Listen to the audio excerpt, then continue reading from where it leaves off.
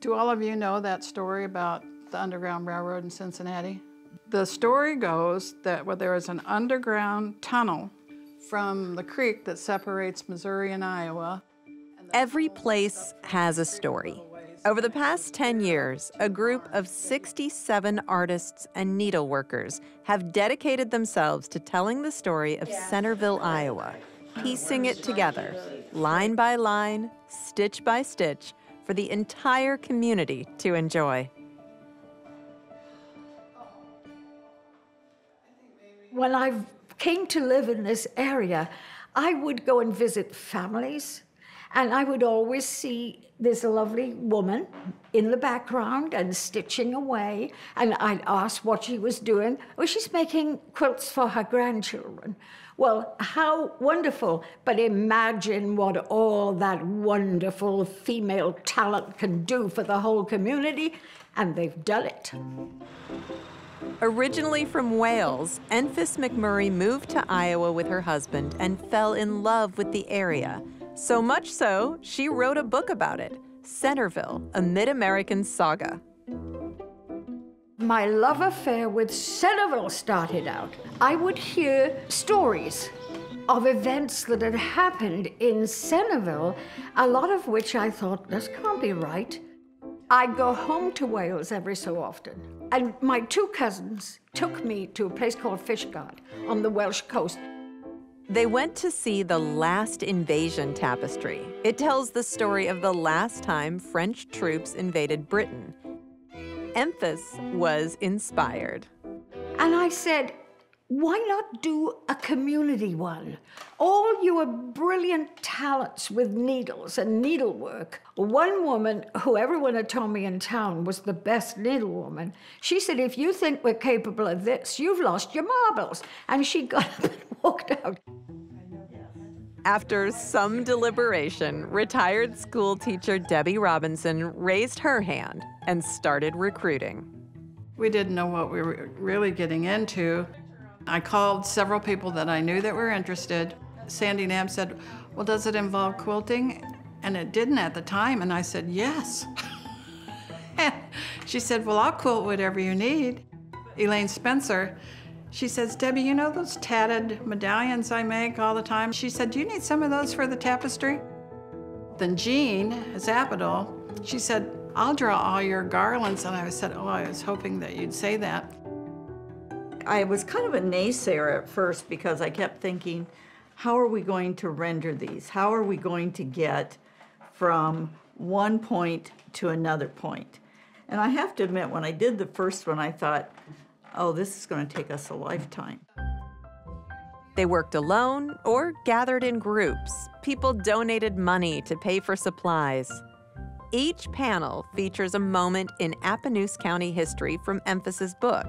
Surrounded by wildflowers of the region, farm and coal mining tools, country of origin flags of immigrant settlers, and brass coal miners' tags. History just made itself happen for us on the panel. Women's suffrage, fires, the flu epidemic, a presidential visit, a jetliner crash. 52 panels in all. Before stitching could begin, an artist had to come up with a drawing. I would go to the book first, read whatever it was that she had in it, and I would go through everything I could find. From there, I would try to put this together in my head and say, how am I going to illustrate something like this? When you think of the Normandy invasion, you've got boats, soldiers, Marines coming out into the water, you have guns, and I couldn't feature drawing that kind of thing. But I thought of what was happening at home during the Normandy invasion. Jan van der Linden is a watercolorist, and she did this. Like right now, I'm blending these.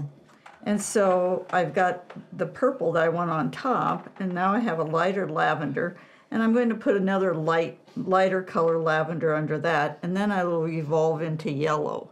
And it's supposed to look like the skyline on the artist's rendering of Plano, Iowa.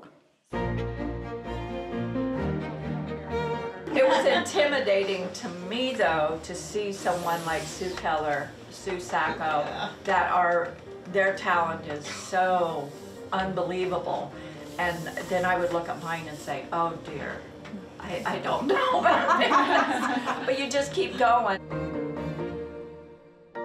This is just kind of something that's bigger than yourself. To be able to do the needlework, that's just the small part. You know, the artistry, the artwork that's involved, the whole vision of what it's supposed to look like is overwhelming. I just keep plugging away at it, one stitch at a time. So now we're trying to sort out our mess. Ripping panels apart that were used to be in the right spot but aren't in the right spot now. Bonnie's ripping, these guys are hunting, and the rest of us are kind of arguing where we think they go.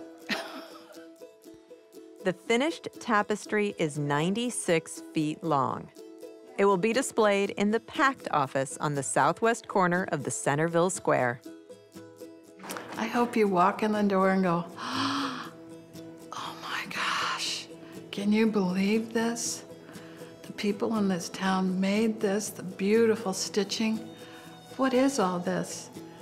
And start reading about it and learn the history and grow to appreciate artwork and needlework and their community and get involved.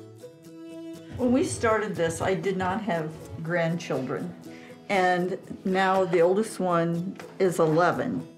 I just hope someday she comes in, looks at the tapestry and says, my grandma did that. Yeah, exactly. I agree. Perfect.